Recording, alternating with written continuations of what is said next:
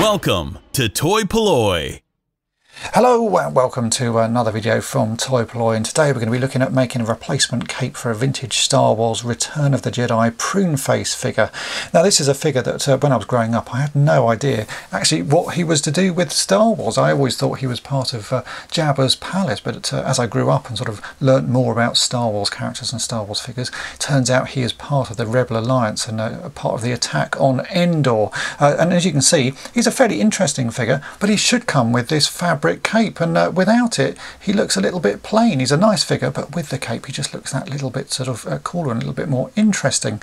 So what we're going to do today is make a cape for him, because this is a fairly simple cape and shouldn't be too much sort of hassle to sort of work out a pattern and get something made. So let's get straight on with it. The first thing we need to do is actually make a pattern, and on a cape like this where it's made out of only one piece of fabric, it's actually fairly straightforward to do. You can see that it's just got a bit of sewing down the front and then a little bit over the top of the hood and sort of down the back. So what we have to do is just turn this inside out, and once you turn it inside out you'll start to see how it is constructed a lot sort of more clearly. So you can see there we've got a very basic shape, a little bit of sewing here and then a bit of sewing, as I say, around the hood. And so what I do is I take this into Photoshop. I'll just scan it in on my flatbed scanner, and from that I can make a pattern, because you can see that it's just the same piece folded over and the fold is down the back. So let's do that bit of Photoshop and we'll end up with a nice pattern that we can use to make a new cape from.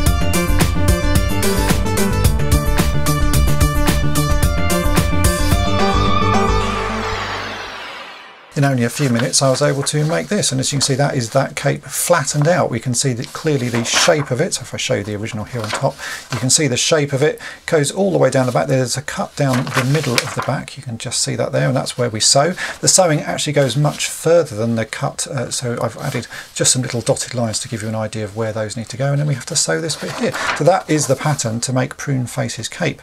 Now we just need some fabric. Now I've shown you before on sort of my restorations the sort of fabric I use, and there is a fabric that is a sort of looped fleece fabric that you can buy, and I've got a couple of colours of it here. This is a sort of fawny brown, shall we say, not quite the right shade. Then I have this one which is slightly more flesh toned, again not quite the right shade. I've actually not been able to find an exact match for this one. This is just got that little bit extra tan to it. But you know, sometimes when making capes you go for something that is as close as you can get. You could make this out of felt, but this sort of looped fleece, or toy knit as it is sometimes called, is exactly the same sort of material. So I'm going to go for this even though the colour is wrong. I will put a link in the description as to where I source this from. It comes all the way from China, and I've bought loads and loads of colours over the years because it's very useful to have for making all sorts of things, and that's what we're going to use. So let's get the patterns ready. We'll stick it onto some of this, and I'm going to make two versions of the cape, one in this darker colour and one in this lighter colour. Now you can just pin this pattern onto the material and cut around it. I like to use double-sided tape. Again, it's something I've shown before. So we'll turn this pattern over, and on the back I'm just going to stick a few strips of double-sided tape. Then I'll cut out the pattern, and I'll sort of take some of the stick off of the tape so it's not too sticky. We can then place that onto the material and cut around it, and that's what we will then do the bit of sewing on. But you can do this any way you like. I find this quite a good method. It just saves too much sort of hassle, and for my abilities of sewing, I like to do things as simply as I possibly can. So there we go, stuck that on. I'll now cut this out, and we can get that stuck onto the material. And with my patterns, the idea is you cut away the grey line that's on the edge of it. So what you want to end up with is just the inner white panel, and that's what we will be doing here. With the pattern cut out, I've removed some of the stickiness on the back just by sticking it onto my jeans a few times. I'm now going to put this onto the material, and I'll cut around it. So as I say, I'm going to cut out the light version and also the dark version, because I think it would be quite nice to have a few variations of this cape anyway. You may get lucky and find something that matches better, but in this instance I've not been able to, and I think this stuff will look just fine. So I've now got two of the capes cut out, as I say, one in each colour. Now we can start sewing it together. So what you want to do is put the outside surface on the inside, so sort of fold it inside out, and we can then make it look exactly like this one, which is still inside out. So that's the original cape, and you can now see exactly where you've got to sew. So we've got to do a little bit of sewing down the front here, and then we've got to sew around the hood section.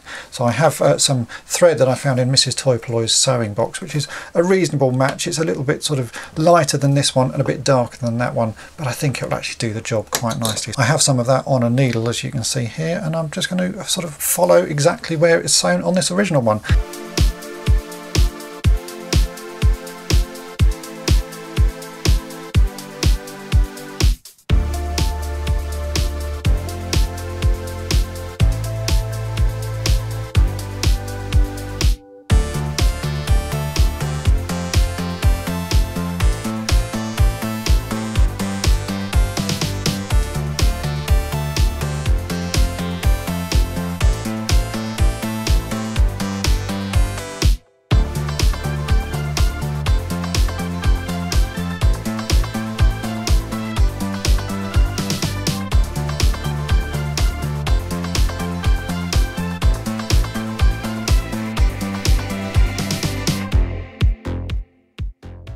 And after a few minutes sewing, you can see I've ended up with two pretty good looking capes. These are still inside out, but they do look just the part.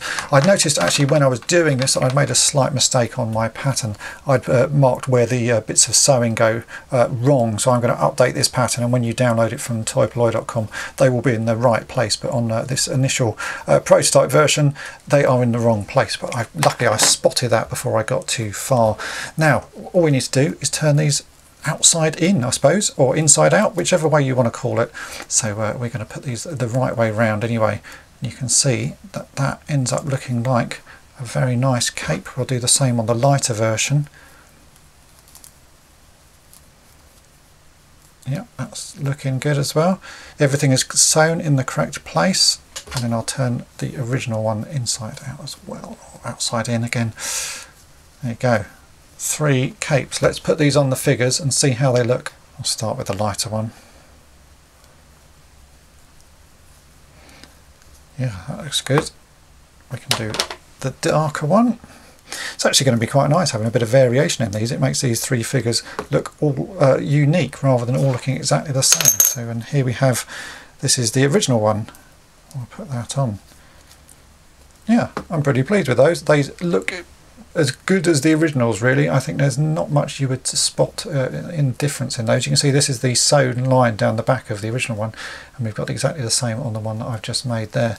Yeah, I think that does a very good job. And here are the 3 finished figures. I think they look a whole lot better now that they've actually got their capes on, and it's quite nice that they've got a little bit of variation in the colour of the material. So I'm actually quite glad I didn't manage to get the perfect match on the colour. I think it's nice just to have this little bit of variation. Obviously you can make these out of whatever fabric you like, but this toy knit or sort of a looped fleece is as close to the original as I can find. If you want to make these yourself, then you can download the pattern for free from toy-polloi.com. I will amend this to have the stitching marks in the correct place. I hope this video has been of interest to you. If it has, then make sure to hit the subscribe button and tap the bell to be notified each time I upload a new video. And thanks for watching. Thanks for watching toy-polloi. Subscribe for more great videos. You can also follow toy-polloi on Twitter, Facebook, and Instagram.